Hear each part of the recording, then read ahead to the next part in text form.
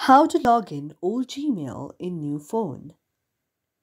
If any day you have a new phone which you have recently purchased and you would like to log into your old Gmail on your new phone, but you do not know how to do that, just follow the following steps. For this, first of all, in the search icon on your mobile device, you have to search Gmail. After that, you have to tap on Gmail like this, and your Gmail will be launched. After that, you have to go to profile like sections on the top.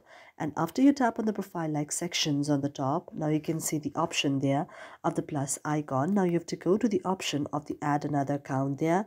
And when you tap on the option of the add another account, now you have to tap on the setting of the email, where you can tap on the option of Google like this.